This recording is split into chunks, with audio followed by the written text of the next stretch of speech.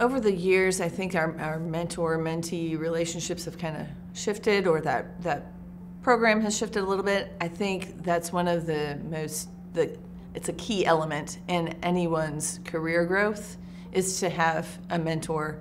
But then I also think there's a responsibility to give back and help the next generation. I've worked with so many different people. I love being a part of the project in different aspects. Sometimes I may lead a project. Many times I'll be behind the scenes working with teams. And I love that, giving other people the chance to really kind of get out there and be in the front. And I'll just support them doing what I do best. So I've been fortunate to work with some really great architects over the years. And have learned from a lot of them, and I still learn from a lot of them.